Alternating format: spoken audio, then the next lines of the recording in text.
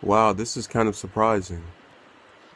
So yesterday, Rick Perry endorsed Trump.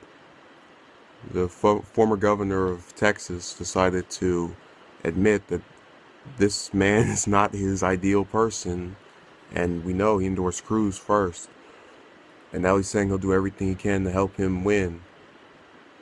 Now, normally I would kind of just let this pass away or not really pay much attention to it.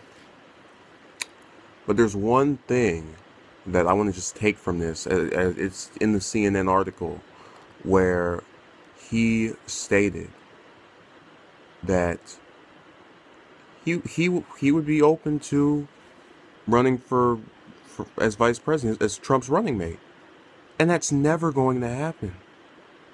Look, people keep talking about Trump forgives, Trump forgives. He may forgive, but he doesn't forget. And anyone who said anything negative about him that in any way he thought was ruining his chances, he's not going to pick you. Sorry to bust your bubble, but it's not going to happen.